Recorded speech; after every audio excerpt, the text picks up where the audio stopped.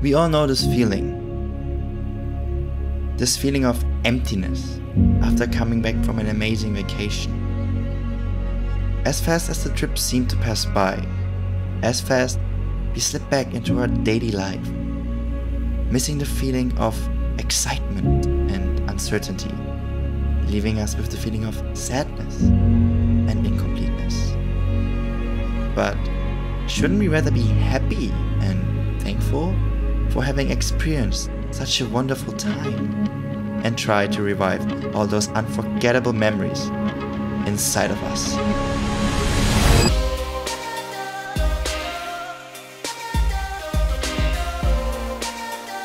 I still can't believe how beautiful this hike onto Lion's Head was. The view we've got over the whole city while hiking around the mountain and the sunset we saw will be forever one of my favorite moments of Cape Town.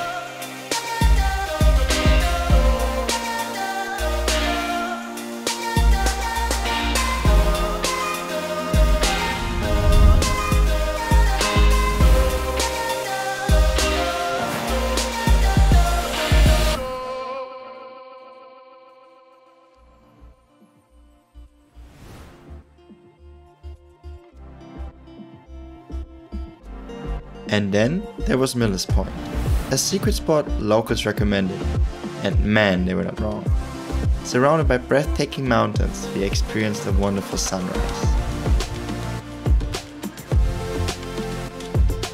Oh, and we also found one of Cape Town's most beautiful tidal pools. I highly recommend taking a dip in this one.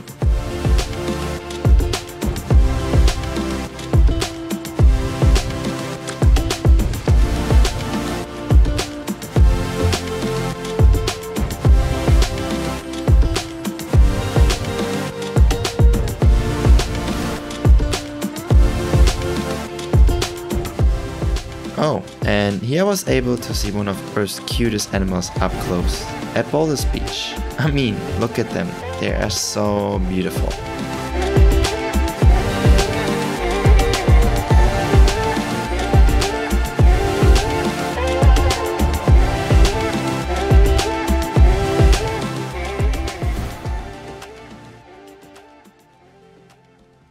This must be my favorite coast drive so far. The ocean, the mountains, and the sunset. Everything here was just insane. And the lookout spot was the perfect place to soak it all in.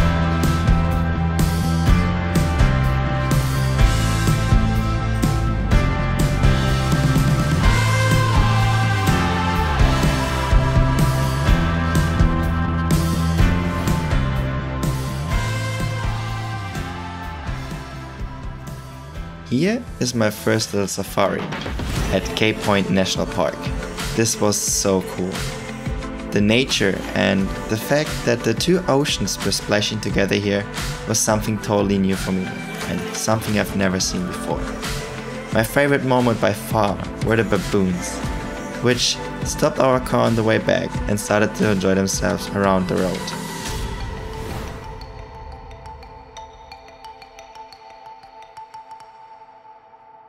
Oh, and that's not it for Cape Town National Park. Surprisingly, they also have an ostrich farm here, and I of course didn't know what an ostrich is. So my girlfriend decided to give me a little surprise.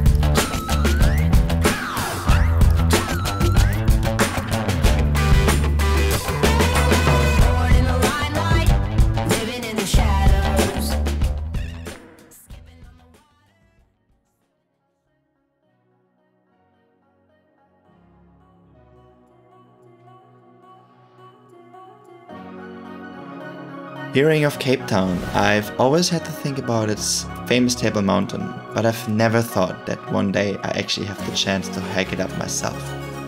We chose the way through Skeleton Gorge, which gave us the chance to experience the two huge dams which are located on top of the mountain, and even take a dip in it.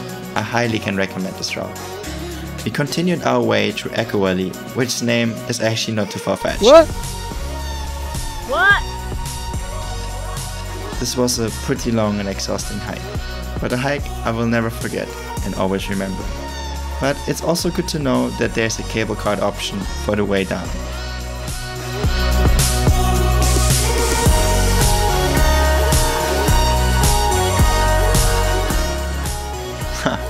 I remember this activity really good.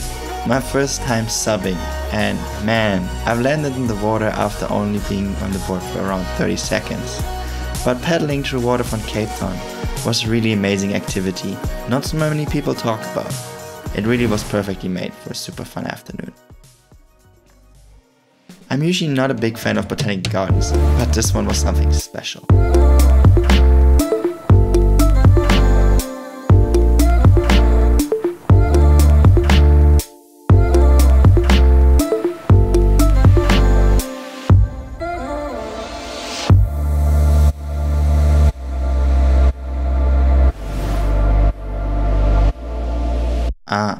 Diaz Beach, what an underrated spot in Cape Town.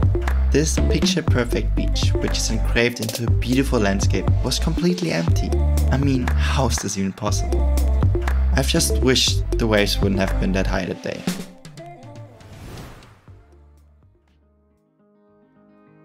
This must be one of the coolest coffee shops I've ever seen so far. Not only was it a super calming and relaxing atmosphere, the food was also fantastic. And the actual reason this place stood out to me was the possibility to paint your own mugs, cups, bowls, and many more things. Definitely was a ton of fun and made for a great, relaxing day.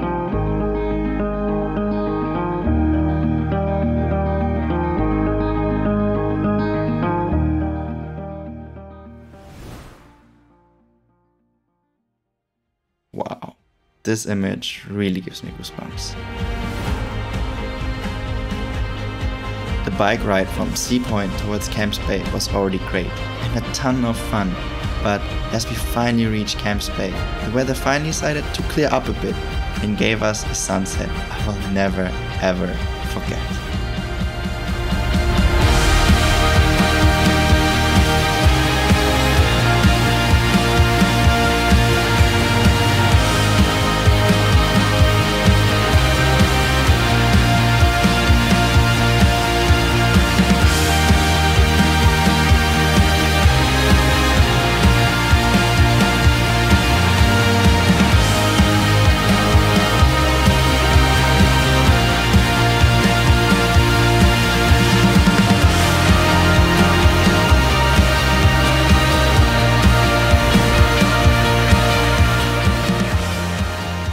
This definitely was a trip of a lifetime. A few months ago, I would have never dreamed of traveling to the other side of the world, experiencing all these amazing moments. And I'm so thankful for all those amazing people who made this trip an even more unforgettable one. This trip would have not been the same without them.